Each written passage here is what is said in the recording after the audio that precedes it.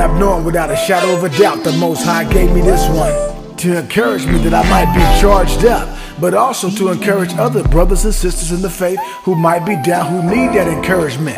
It's really good to see another brother or sister hold fast to the faith and been at this walk for some time. You know what I'm talking about? Let's get into this Shabbat jam. Hey, be renewed in your mind. I'ma tell you the truth, it ain't gonna cost you a dime. It might cost you some time, but you gotta invest in eternal life. You invest in everything else that you see with your eyes. Read between the lines, people say they believe in the Christ, but then go walk in the dark when your eyes bring the light. Then go get mad at me because I'm speaking it right, I'm teaching it right. Your pastor ain't preaching it right. You Isaiah 45:9? What you think he meant by when he said he coming like a thief in the night? He pop up, you caught slipping, then it's on side. And repenting from all your wrong, it won't save your life, cause you didn't do it when you had the time. Everybody want their 15 minutes or so in the spotlight so they can shine, so they can go and live the limelight. They say give me my pronto, I'm talking about prime time. Consider what I say, I pray and hope it make you think, Evaluate the situation, renewed in your mind, I'm talking about regeneration. Consider what I say, I pray and hope it make you think, Evaluate the situation, renewed in your mind, I'm talking about regeneration. Hey, don't conform to this world. You got a wife, a son, and a baby girl. Gotta fight with everything you got to keep your mind pure. Hit the booth, drop the truth, and give alms to the poor. And if you ain't doing good, then it's sin at the door. We rock with die, spreading truth like a worldwide tour. Going uphill like a 4x4. And to my real bruise, I'm praying that you stay the course. Reinforce, we endorse, and oh yes, of course, we connected to that life source, but not like yours. Behold the white horse, and the one that sat upon him was faithful and true in righteousness. He judge and makes war. So if you come to serve the Father, you better make sure, cause if you jump ship, your corpse gonna be on the seafloor or the seashore. Strong winds that make a rocky boat capsize. Strong in the faith that makes reptile.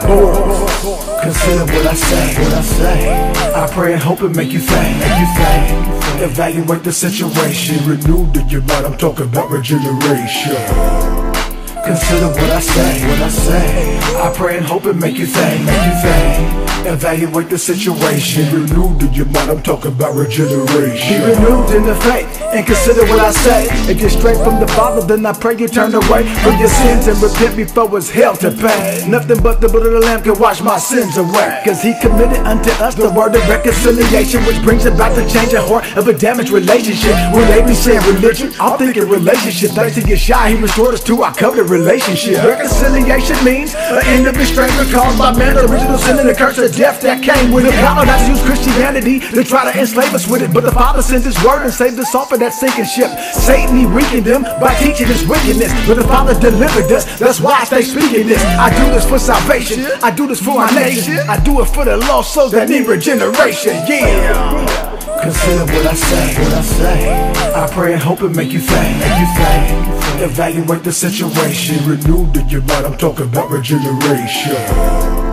Consider what I say, I pray and hope it make you think, Evaluate the situation, renewed in your mind, I'm talking about regeneration. Hey, it's one of those make you want to snap and just bounce while you two-step and give all praises to the Most High. It's uplifting too, on a serious note though. I really hope that you all was encouraged and empowered and uplifted in the faith. I know a lot of us is going through some things, you know what I'm saying? It's like coming from where we come from. I mean, speaking of myself and my peers, I can't speak for nobody else. Coming up from the low, what I mean by that, coming from the turf where they shootout and gang fights, the valleys of vibe and all of that, of dry bones, through the valley of the shadow of death, that's what the Bible calls it, you know what I'm saying?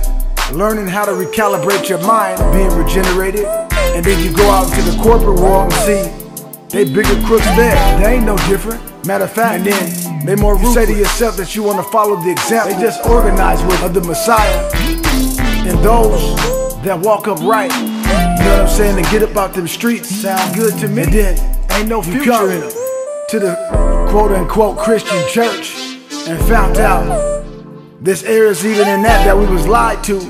So then we feel like betrayed, and you was just looking heartbroken for the truth, you know?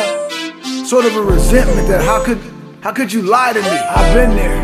And then we find out and wake up, knowledge of self, to our heritage, to find out that we We the people of the Most High. We the people of God. We the Israelites. And then you find out there's drama in that.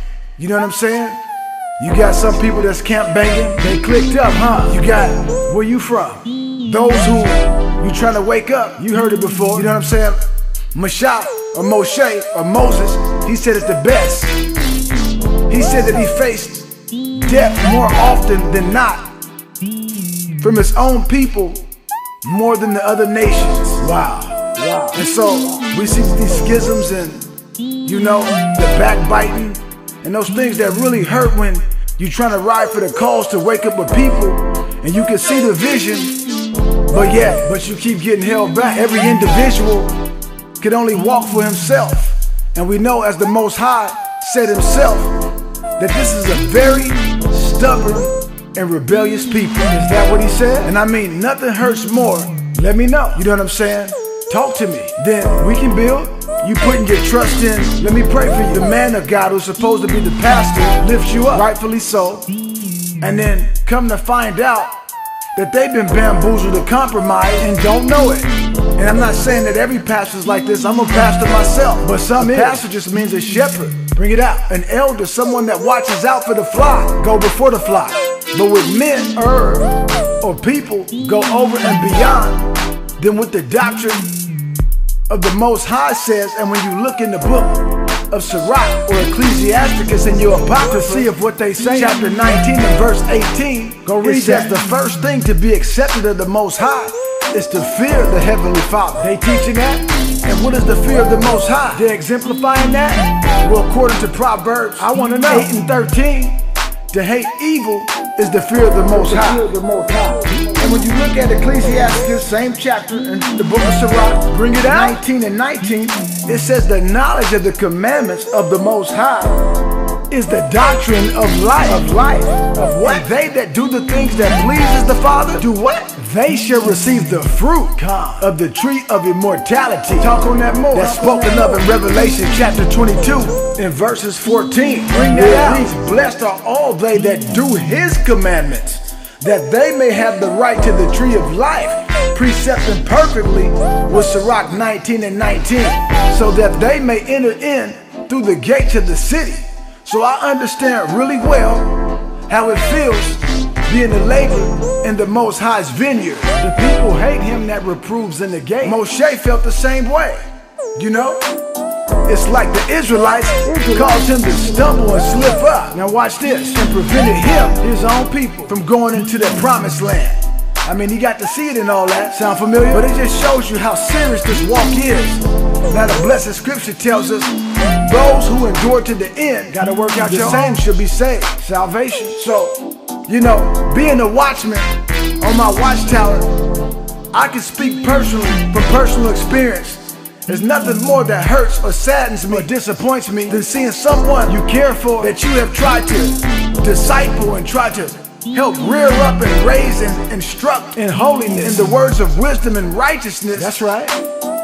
Put all that down and turn on you to just go another way. I mean, as parents, we experience that too. The only thing that we can do is let go and let the Most High. You know what I'm talking about? And it ain't gonna be serious to him, but I ain't gonna sit here and rant until it is. I just really wanted to just, you know, touch on this topic and bring out a few scriptures and just kind of echo the sentiments that some of my fellow brethren, that they might be feeling. You know what I'm saying? It's a heavy load to carry. That's why we got to cast our burdens upon the Most High, and he shall sustain you. Glory. He should not suffer the righteous to be moved to the highest. So if it's anybody out there that's kind of feeling like, you know, reconsidering, like, man, I don't know about this. If they want to continue to push and work for the Father, man, understand and know that the race is not given to the swift. Never has. So that's why we got to continue to endure. And while we endure, we experiencing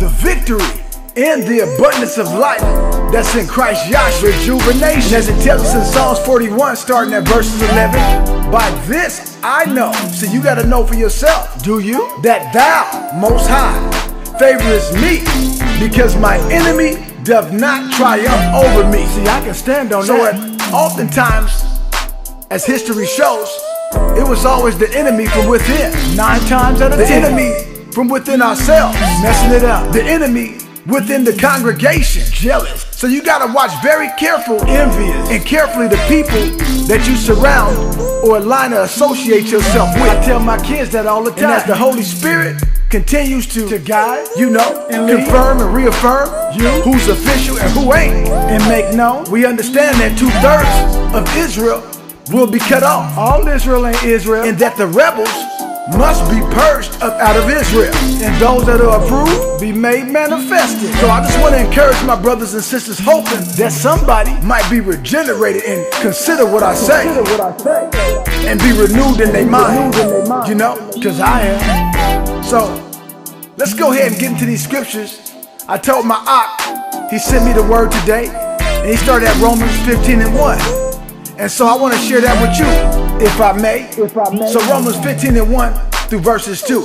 We that are strong, speaking of in the faith, ought to bear the infirmities of the weak, those who fear or feel worn out and tired, you know, and not to please ourselves. Verse 2, let every one of us please his neighbor for his good to edification. So we want to encourage our brothers and sisters in the faith. You know, truth transcends everything. And we got to come from up that muck, that miry clay, to be purified, finer than gold. Get all the infirmities and the intoxications out of us, you know? And the only remedy to our ills that's gonna fix our problem, you really touching on it now, is our blessed Savior Yasha Mashayach. AMOR. Verses 3 tells us in Romans 15:3, for even Christ Mashayach, Yasha, pleased not himself, but as it is written, the reproaches of them that reproach thee fell on me. And that's what's happening to us. Verse 4, listen carefully. For whatsoever things were written aforetime, you listening? Were written for our learning, dear family. Bring it out. That we, through patience, understand this. It tells us in Luke 21:19, that in your patience possess ye your souls. Going back to Romans 15, picking up at the last part of verses 4. That we through patience, in comfort of the scriptures, might have hope. Now the power of patience and consolation grant you to be like-minded one towards another, according to Christ Yasha, that ye may with one mind and one mouth glorify a higher, even the Father of our Lord, Yasha Hamashiach. Man, oh man. Like I said, this is one of those make you want to bounce to it, you know what I'm saying? But at the same time, really think and go into deep contemplation as we meditate upon this book of the law. And as we get closer to the coming of our blessed Savior, we see the Most High, via the Holy Spirit, is touching on everything, tearing down their doctrines and their beliefs. Anything that does not align with the will and the word of the Most High, it gets exposed by the Most High, so that his people might be liberated and regenerated and reconciled back unto him. See, in the world that we live in today, when people hear you honor the Father according to scriptures and uphold the standards of life and the moral code and the ethical code, a way of talking and thinking and speaking and dressing yourself. You mean actually covering yourself up with clothes? Exactly. They look at that in a way as strange or weird, or a sect of rules being imposed and forced, like on us. Why don't you show some skin? Which we willingly, speaking of the people, give our desire. Nah, our sisters is covering over to the Father, that he might instill and pour into us, his sons and daughters, the desires to want to do the things that are pleasing unto him, and has never forced us to do anything. But when those that are in the world are those who have not submitted to the will of the Most High, they unfamiliar, recognizing with his way, they begin to see those things, this judgment, they are easily offended and stirred up by such things and feel as though negatively by you shedding and bringing and speaking of truth and bringing the light, you think you better. That you are imposing your will, that's what they thinking, upon them in their mind, and by default they can't wait the first thing to see you fall, that they equate that with, or as they would say, to you being in some type of religion. Snap out of it. So family, as I mentioned earlier, truth transcends everything. Come back to reality. We have to know how to operate as the children of light. Let's get this cake. Understanding that not everybody, that's what they think, grows at the same pace. Or she gonna pay us. There's some who do not even have, or he gonna pay for this, the discernment exercise to discern wretched, good, straight up, from evil. So how do we bring them to Yasha then? And a lot of people have embraced the customs and the traditions that have been passed down to them, Yasha said, from their own family. If he be lifted up, and that's the only thing that they know, he will draw all men. So they see to him this truth as a direct threat and formality to their existence or to their happiness instead of being welcomed.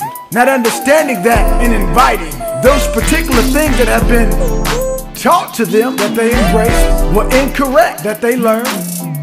And that also, and it's shocking, someone strategically knew what was not pleasing to the Most High.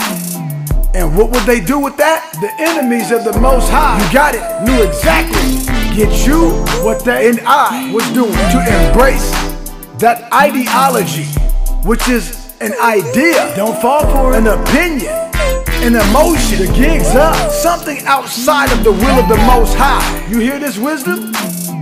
And what would you call that? Or is this foolishness to you? Well, dear family, that's what you call syncretism. Teach what that means. It simply means exhibits of the blending of two or more religious beliefs or belief system into a new system, or the incorporation into a religious tradition of beliefs, hence from unrelated Christianity.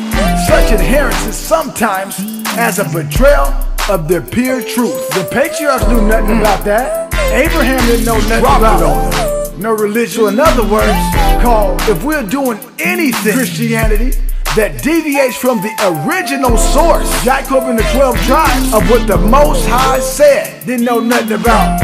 Understand, no Christianity that you are. Yasha didn't come, I am, to start no, we are religion, all of us, for us to be, are betraying, called Christians, the very one who meant well for us. And just as we hurt and feel certain emotions, but he did say, pain, anger, happiness, grief, be ye, so does the Father. Perfect.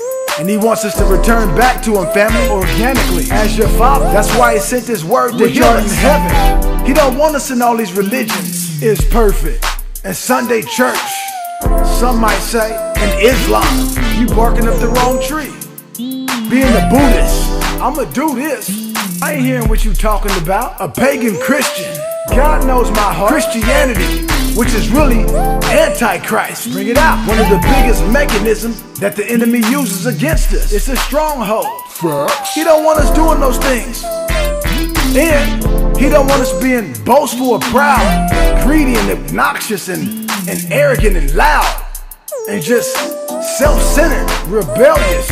He wants us to be doers of the word, holy, meek, temperate. The blessed scripture tells us, blessed is not the hearer of the word, but the what? But the doer of the word. And dear family, don't you know that we need to hear preachers preaching the word unaltered? But what we do when we see the example, I'm just speaking about people that get in their feelings and just the carnal part of man. We begin to buck back. We begin to have a hatred or a dislike for truth. Again, showing you that we've been bamboozled into believing and accepting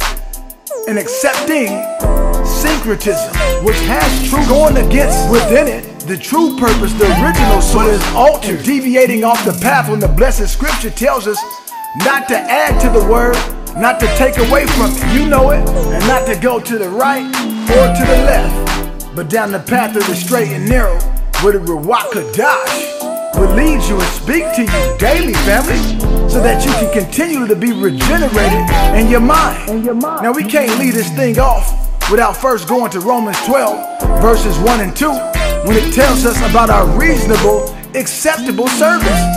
The least thing that we can do, be a living sacrifice. And verses 2 tells us, be ye not conformed to this world, but rather be ye renewed in your mind. And that's what I'm hoping that this might do. Give hope and inspiration. I pray that it blesses somebody's spirit and their soul, that when you play this in your house or in your car, wherever you at, when you're just listening to it, that the Holy Spirit just comes upon you and just saturates you, that you might be endued with power from on high, that you might receive deliverance, that you might receive revelation, that you might receive insight and purpose, dear family. Can you feel what your eye is trying to relate to you in the spirit? I mean, I don't know what other way than I can say it, but just make it plain. In this, I love my people the way he gave it to you. I really do, I know. And there's nothing that hurts more, speak on it, for a minister, a servant of the Most High God, now you touching on it, than to see a dead congregation of people that continue to refuse the word of the Most High, while all he has done to us is have his hand outstretched that he might deliver us, thank you, Father, out of our current miseries. Bless your holy name. But yet we choose other things and put other props up over the Most High. Forgive us. We put this facade on our, have mercy. We have this facade about ourselves that we don't need help, that we don't need encouragement, that no one knows what we're going through, when the blessed scripture says, dear family, the same thing is happening to your dearly beloved brothers and sisters.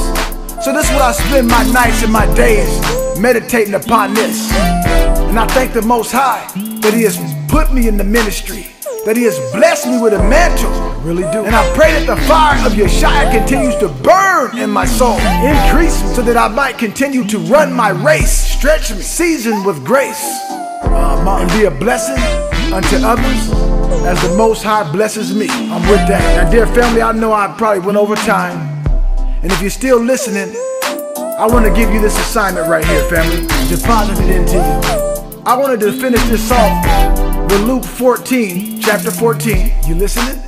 Verses 26 to 35. Let me know it. But if I could just summarize what all that's saying quickly, is that Yasha told us, what he say? If any man, or woman for that matter, or anybody does not first hate themselves, you know, you hearing this? Their father, their mother, brother, sister, uncle, auntie, nieces, nephews, their family. What about grandparents and siblings? Sisters, brethren, everybody, nobody's exempt. Their own lives, even their own lives? Yes, sir. They cannot be a disciple of Mashayach. In other words, they can't be a student. You gonna stick around, ain't you? We must deny ourselves. Where you going? And this is what this fight is about. It's a spiritual bout, family. Real talk.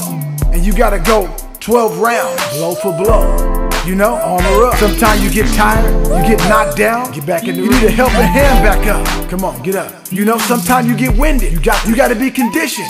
Deep breaths.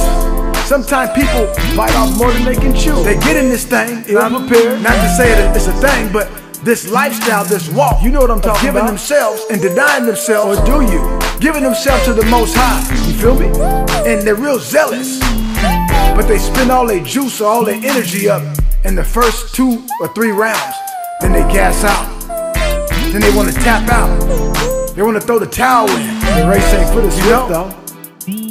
And we ain't having that over here. Not at all. We going hard in the faith all the time. All the way to Zion. Foot on the gas pedal, family. If you dig what I'm saying, you know. Growing in charity. Growing in understanding and wisdom and knowledge of the things that please the Most High. Growing by leaps and bounds. So when we come to build up the kingdom, and as the scripture tells us, it's within you and I, we got to make sure that we have the sufficient gas or fuel in the tank, the spiritual with all, to run this race into the end. I pray someone's blessed and encouraged, and consider what I say this day and always. May the Most High Get all the praise. Shalom, Selah, armor up. And this has been another anointed, set apart, Holy Armor Music, original sound recording. And as I said from the beginning, this is one of those that you want to just put your hands up and snap and two-step. Let's ride out to the Sabbath to this. Yeah. Bounce to this. Yeah. Yeah. One time for the Most High. Ahaya Bahashim Yasha Wawa Kadash in the Holy Nation. Consider what I say, I pray and hope it make you think, Evaluate the situation, renewed in your mind, I'm talking about regeneration. Consider what I say, I pray and hope it make you think, Evaluate the situation, renewed in your mind, I'm talking about regeneration.